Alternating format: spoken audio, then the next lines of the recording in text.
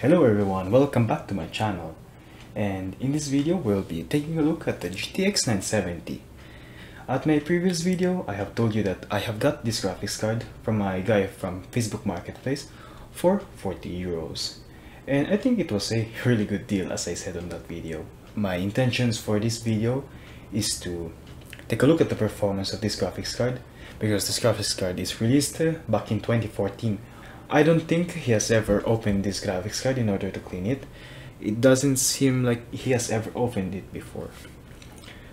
And I'm actually curious to see how the thermal paste and the cooling is holding up even after all these years. And so the thermal paste is actually, how many is it? 9 years old? So we'll take a look at that and see how the temperatures perform and also how it performs in games. And then after that, we're going to clean the graphics card. We're going to tear it up, and hopefully it still works after that. We're going to change the thermal paste. Unfortunately, I'm not sure if this particular graphics card uses thermal pads, but I don't have any replacements, so we're still going to use the factory thermal pads. That's my plan for today, so let's start with the video.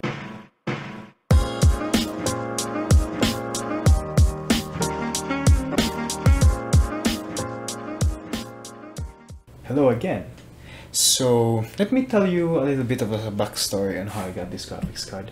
So I was just randomly browsing on Facebook Marketplace like I usually do, just to see if there are any good deals. And suddenly this graphics card, the GTX 970, came into the store page, and I immediately contacted him because the GTX 970 for 50 euros is a pretty good deal. But I am trying to save a little bit of money, so I tried to bargain for 40 euros. And he was kind enough to sell me this graphics card for that price. So I went to his place, and he was actually really kind. And I stumbled upon also another component, the DDR3 RAMs that I showed you in the last video. And I bought them too for a total of 50 euros. So I bought this for 40 and 10 euros for the other component, which are the RAMs. And let's talk a little bit about the history of this graphics card. So this graphics card has actually had quite a lot of controversy with it, because Nvidia, when it was released, they said that this graphics card has 4 GB of GDDR5 memory. Well, it actually does. What you actually have is only 3.5 GB of VRAM, which is running at 224-bit bus, while the other 500 MB that is remaining is only running at 32-bit. So that is way slower. So what happens? In games, whenever you exceed 3.5 GB of VRAM, the performance just tanks. It's just so bad. It stutters, and it's just not a good day when you're running above that limit. But when they released this, they never said anything during the press release. During all the reviews, thought it had 4 GB of full GDDR5 RAM that is running at the specs that they stated at the start. But days later, people actually noticed, and it was not a good day for Nvidia. Actually, Nvidia has lost a lawsuit because people were so angry that they got deceived, and they actually filed a case against Nvidia, and the people actually won, so that's great. As you can see, there are so many games that has been released now. Like the newest one is The Last of Us. That 8 GB of VRAM graphics card is not even enough, so 3.5 GB, is that going to work? I don't even know. It's not going to work. It's probably going to work, but at 360p with FSR2, so really the lowest part of the barrel. This GPU is manufactured by TSMC 28nm. It has 5.2 million transistors, and it has a die size of 400mm.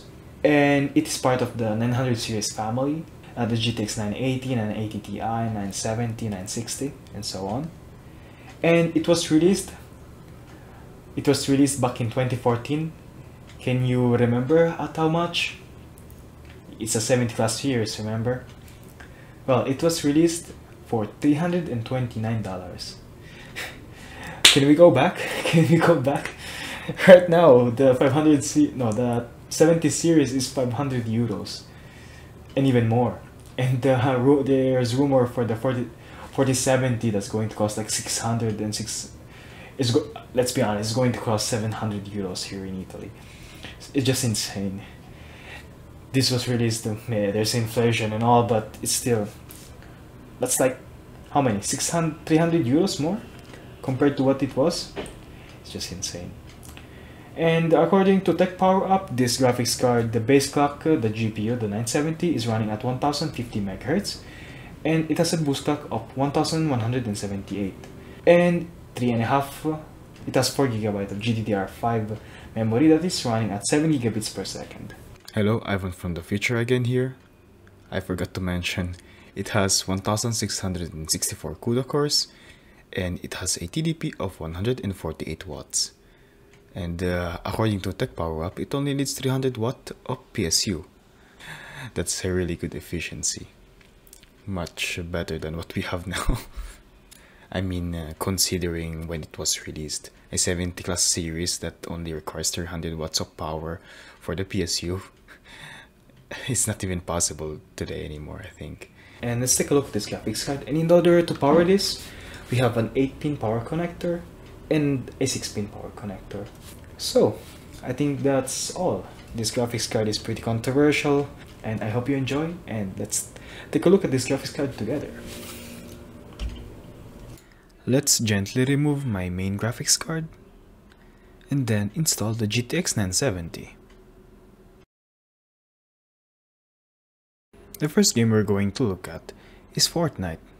Well, I'm pretty surprised with the GTX 970 after all these years, from 2014, and without cleaning the thermal paste, the temperature is pretty good actually. It's hovering around 60 degrees Celsius, and the fan is not even that audible, so this model is pretty good. Look at that, 61 degrees. That's pretty good. That's even lower than my main graphics card now. And this cooler is pretty good. Look at that. It's running at 180 watts of power, but it's not toasty at all. Pretty good. Let's take a look at Doom Eternal. Well, just like Fortnite, it's hovering around 60 degrees Celsius. And FPS is actually not that bad for medium settings. It's around 60. The VRAM is almost full at 3.8 gigabytes of usage. Well, I think it's hindering the performance a little bit, but at least I'm still getting average of 60 FPS, more or less. That's good enough to play this game, but if you want to lower the settings, you can lower it. But just take a look at that. 62 degrees, 61, 60, that's pretty good. I only tested 3 games for this comparison, since it's only for the temperatures and see if the graphics card is working. And as you can see, it's working properly. In Formula 1, the GTX 970 is hovering around 60 degrees just like all the other games. And the FPS is around 80. That's pretty good for a 2014, a almost 9-year-old GPU. I'm quite impressed with the performance, at least for now. Later on, I will benchmark more games, and we'll see how it performs in 2023.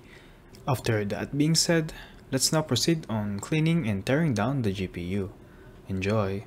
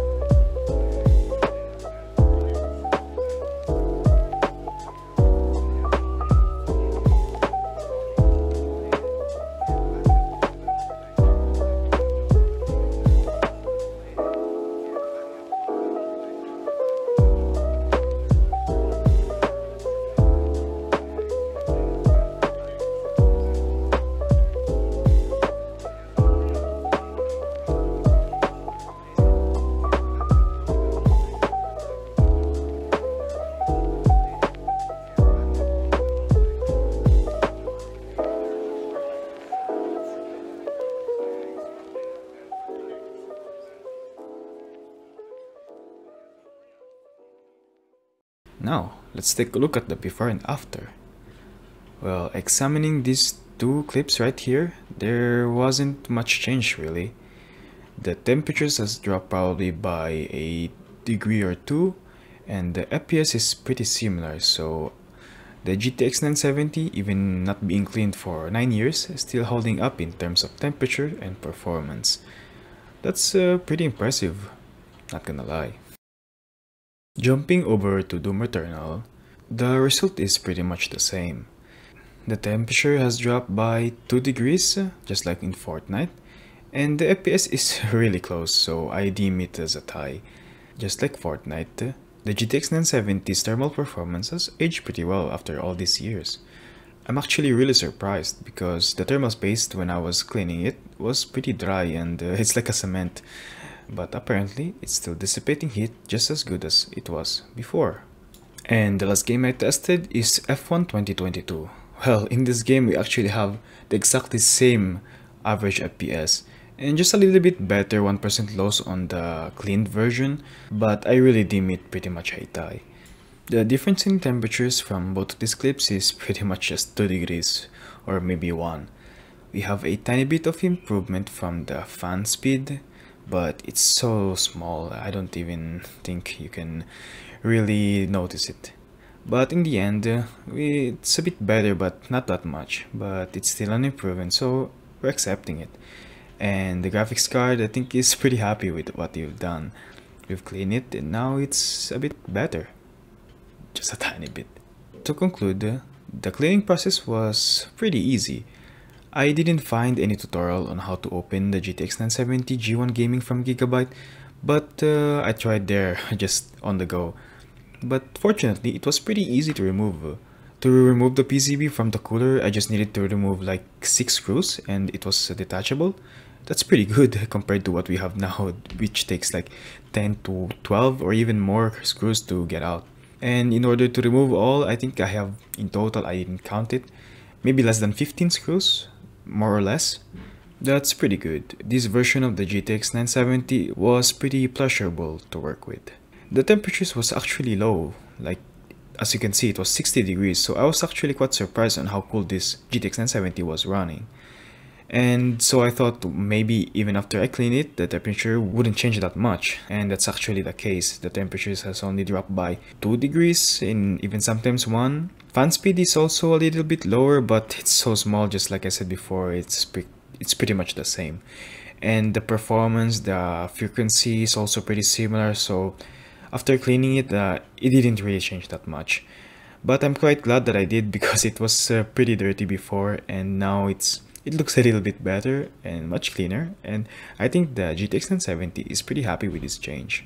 Thanks for watching the video everybody, I appreciate the support. Subscribe to not miss upcoming YouTube videos. If you have questions or suggestions or anything, just type it in the comments. I will reply when possible. Share this video if you know someone would wanna see it. I appreciate all of you viewers of this channel. Take care and see you next time. Bye.